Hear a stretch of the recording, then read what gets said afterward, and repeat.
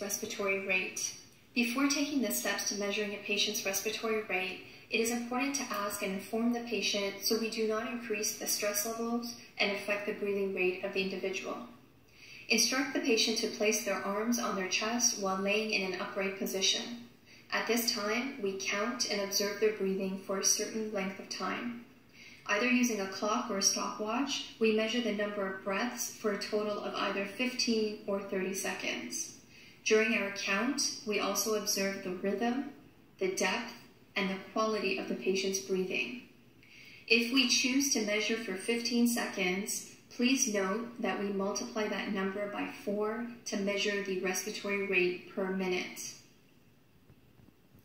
We then allow the patient to unfold their arms as we document 3 important things. 1, the respiratory rate, the date, and our initials.